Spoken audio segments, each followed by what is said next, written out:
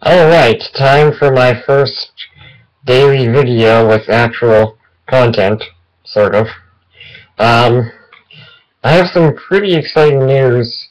A few videos ago, I just talked about an idea I had for a bionic interface for people with conditions like mine to use robotic arms and whatnot.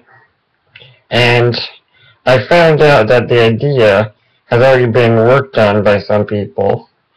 I got in touch with one of those people, and obviously it's really early in the process, but he thinks it may be possible for me to help develop this technology remotely, no matter where the main team is, because it is still quite underdeveloped.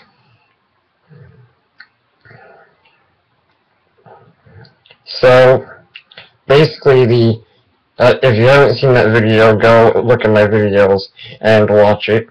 The sensing technology is pretty standard, but the main area of development would be the software. So, it doesn't really matter where that team is, because the sensing technology can be hooked up to the internet and control something anywhere.